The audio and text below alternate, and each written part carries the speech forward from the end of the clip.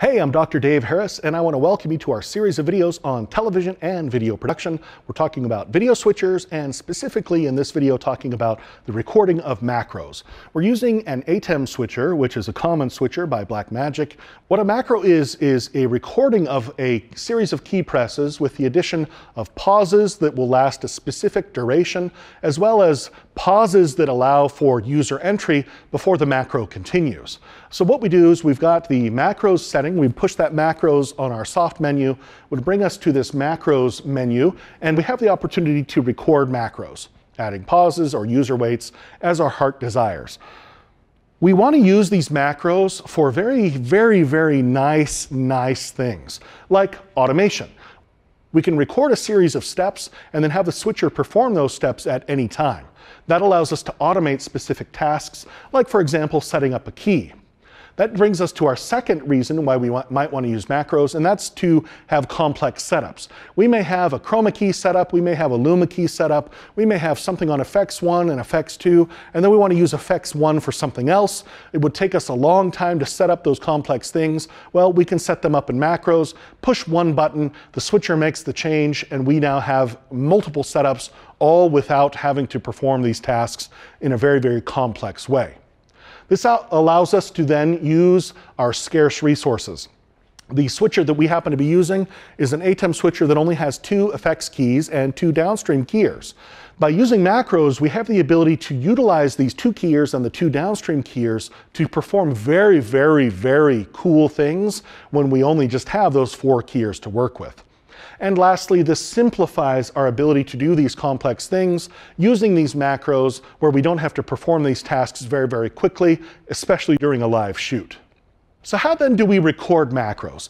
Well, on the last menu, we have the ability to choose the slot or the macro number that we can use. We do that by just simply moving the dial, the macro number changes, and then we can push the record button on that last menu, which would then start us recording that macro.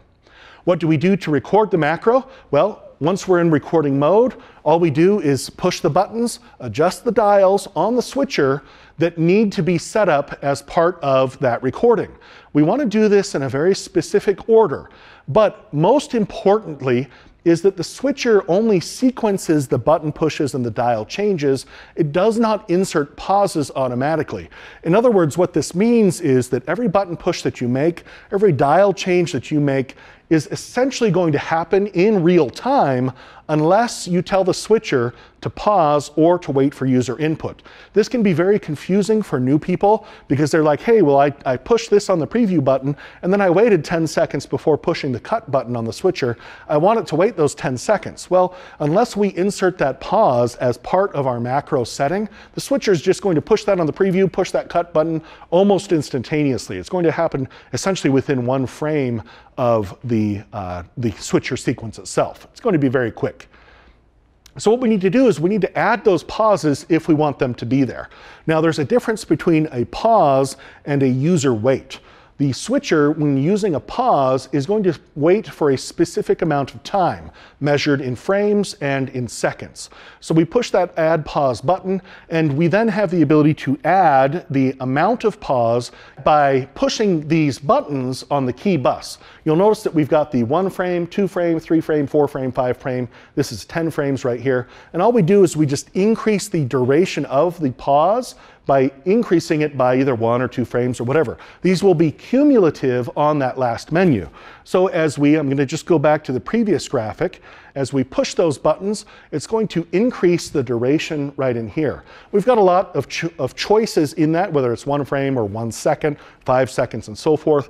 But if we want to have a very specific number, all we do is just keep pushing those buttons until we've arrived at that specific number.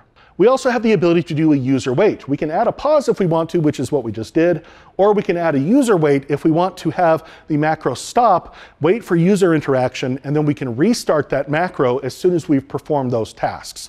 So we push that user wait button, the switcher will respond and say that a user wait has been inserted, and then the switcher, when that gets executed, that macro gets executed, it will stop the execution of that macro, wait for us to do something, and then we're just going to push the play button on that macro. We'll talk about that in a separate video on how to play back macros. This video is part of a series of videos on television and video production. I want to invite you to our channel where you can find more information, more playlists, and so forth.